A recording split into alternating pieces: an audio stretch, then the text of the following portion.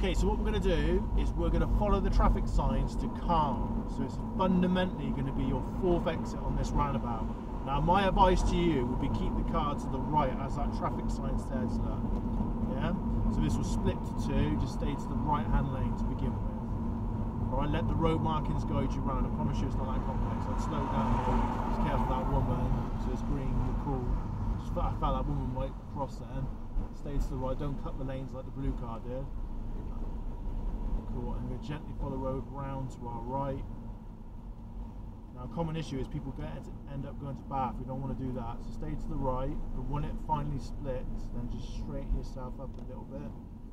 So like that. Yeah, to Calne. You're going to come off in the fast lane. What's that, the right?